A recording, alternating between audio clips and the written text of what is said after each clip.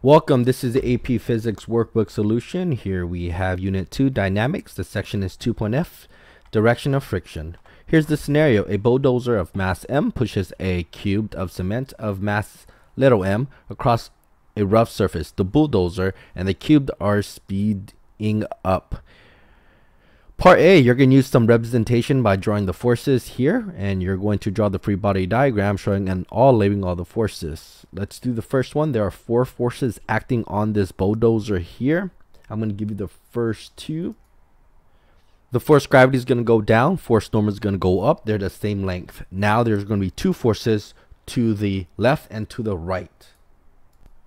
The force pushing it forward is the force on the ground on the bulldozer. That is what's causing the bulldozer to go forward. There's also a force back. Pushing it back is the force of the cube on the bulldozer. The reason why the left force is smaller is because the scenario states that the bulldozer and the cube are speeding up. Next, I'm going to work on the cube.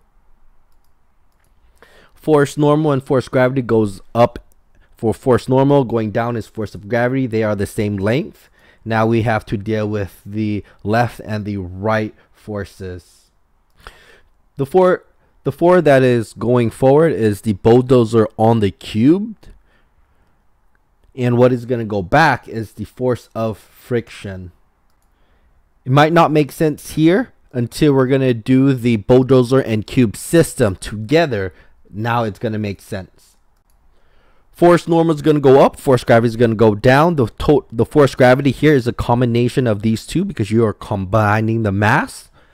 And the length of the force of gravity is also going to be the same length as the force normal. Now you want to deal with the forward motion and the left motion. The forward motion is going to be one of these.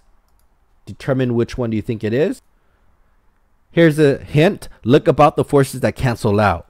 So you see here the force of the cube on the bulldozer. That's going to get canceled with the opposite force, bulldozer on cube. The only thing that you have left is force of ground on bulldozer, which is going to go forward, and force of friction, which is going to go back.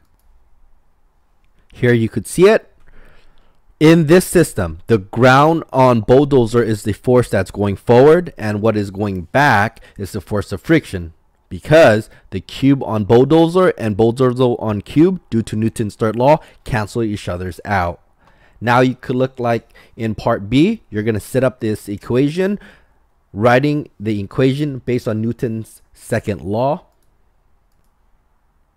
Here, I gave you the equation based on Newton's second law. For the first one, the forward motion is going to be positive. To the right is positive. To the left is negative. So I have forward, the force of the ground on bulldozer, which is positive, minus the force of the cube on the bulldozer, which is left. That's minus. That is going to be equal to the mass times the acceleration. The second one, it should have a smaller mass. So that is incorrect. And it should have a smaller mass of little m. Okay, little m is going to be multiplied because that is the mass of the cubed.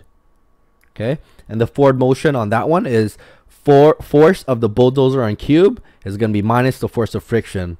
If you would like to see it, the bulldozer and cube, all you have to do is you add these two together. So you have this one, then you're going to add it with this one.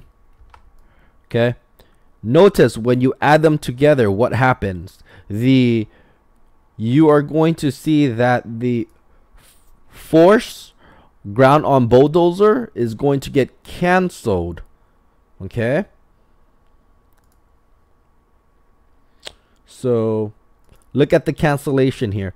F of bulldozer on cube cancels out because if you add these two, right, these two cancels out. The only thing you have left over is the force ground on bulldozer minus the force of friction is equal to the right hand side, and the right hand side should look something like this. Okay,